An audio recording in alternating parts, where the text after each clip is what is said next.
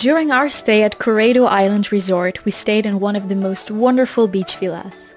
It's amazing to feel the sand between your toes when you're walking from the so-called main road towards your villa.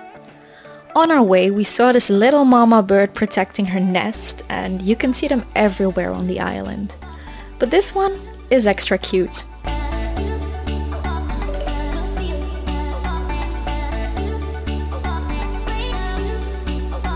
Finally, we arrived at our wonderful beach villa, number 314. When you enter the villa, you enter a lovely air-conditioned room. The room even has a TV, but let's be honest, who needs a TV when you're in paradise? The bed is super comfortable and decorated with a cute little flower.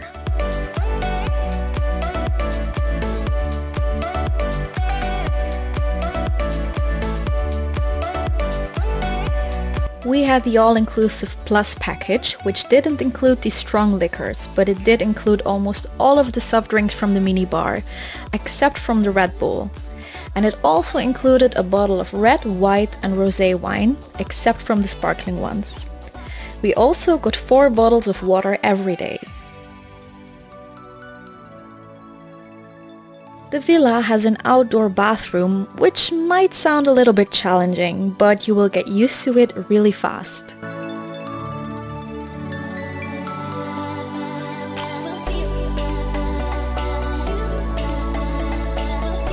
And let's have a look at the breathtaking view that our beach villa had. It's always very quiet and peaceful here, so it's truly paradise on earth.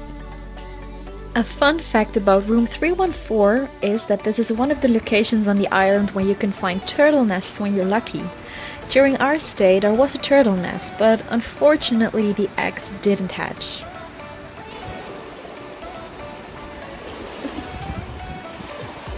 The beach in front of our beach villa is also very nice. You can even find a tree that has pieces of coral as little ornaments.